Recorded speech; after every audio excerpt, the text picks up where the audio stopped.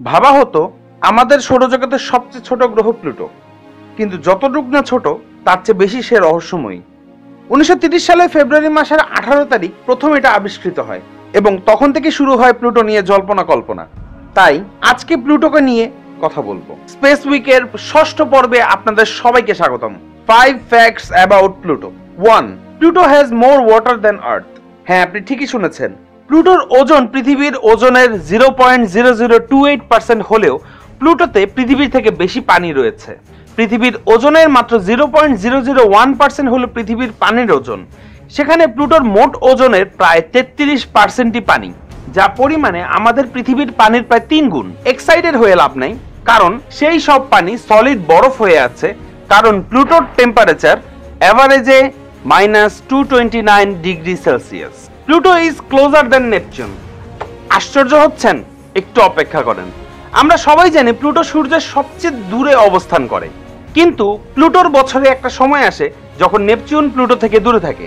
প্লুটোর elliptical অরবিটের কারণে Pluto নেপচুনকে cross করে 1977 সাল থেকে 1999 সাল পর্যন্ত। এই সময়কালে প্লুটো ছিল সূর্যের কাছে এবং নেপচুন ছিল দূরে। প্লুটোর বছর হয় 248 পৃথিবীর বছরে, তাই এই ঘটনাটি মাত্র 20 বছরের জন্য হয়। Number 3, Pluto has a retrograde rotation. Pluto আর 5টি গ্রহের মতো নয়, তার নিজ অক্ষে ঘোরার সিস্টেমটা ভিন্ন। অন্যান্য গ্রহ যেমন অ্যান্টি ক্লকওয়াইজ ঘোরে, প্লুটো ঘোরে ক্লকওয়াইজ। তাই এখানে সূর্য পূর্ব দিক থেকে না, পশ্চিম দিক থেকে ওঠে। আর প্লুটো পুরো সৌরজগতের সবচেয়ে ধীরে নিজ অক্ষে ঘোরে, তাই এর সূর্য দেখা যায় 7 দিনে একবার এবং রাত হয় 7 দিনে একবার। Number 4, relationship of Charon and Pluto.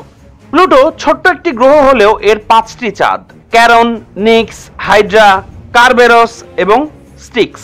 এদের মধ্যে ক্যারন সবচেয়ে বড়, এটা প্রায় প্লুটোর অর্ধেক, যেখানে পৃথিবীর চাঁদ মাত্র পৃথিবীর 27%। তাই ক্যারনের আলাদা গ্র্যাভিটি আছে, আর সেই গ্র্যাভিটি প্লুটোকে প্রভাবিত করে।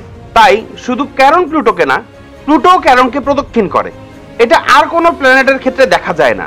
And finally number 5, dwarf planet.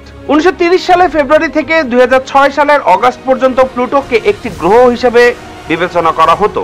2006 সালে অগাস্ট মাসে ইন্টারন্যাশনাল অ্যাস্ট্রোনমিক্যাল ইউনিয়ন প্লুটোকে গ্রহ ক্লাব থেকে ছাড়পত্র দেয়, কারণ গ্রহের সংজ্ঞাতে গ্রহের যে বৈশিষ্ট্য আছে সেটাতে প্লুটো ফেল করে। গ্রহের সংজ্ঞায় বলা আছে যে গ্রহের তার সূর্যকে প্রদক্ষিণ করবে এবং তার আশেপাশে কোনো অবজেক্ট যদি থাকে হয় তাকে দূরে সরাবে, নয়তো সেই গ্রহের আকর্ষণে তার চাঁদ হয়ে ঘুরবে।